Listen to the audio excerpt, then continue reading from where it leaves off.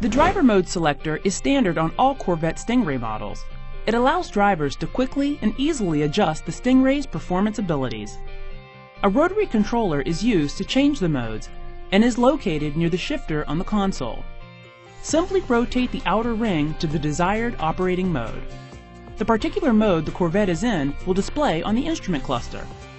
There are 5 settings available: Weather for rain and snow, Eco mode to optimize fuel economy, Tour mode for normal, comfortable driving, Sport mode for spirited on-road driving, and Track mode for track use.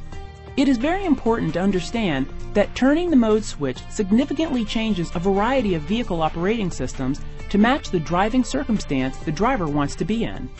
The performance variables that are controlled include cluster display, throttle progression, transmission mode, active fuel management, exhaust mode, steering effort, active handling, electronic limited slip differential, magnetic selective ride control, launch control, traction control, and performance traction.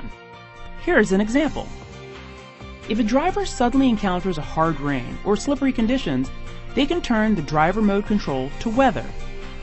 When this occurs, the cluster display goes to Tour, and the overall performance characteristics of the Corvette are detuned to prevent excessive power from going to the rear wheels. In addition, both throttle progression and traction control go into specific weather modes to better match the Corvette to the situation. This information and more can be found in sections 5 and 9 of the owner manual.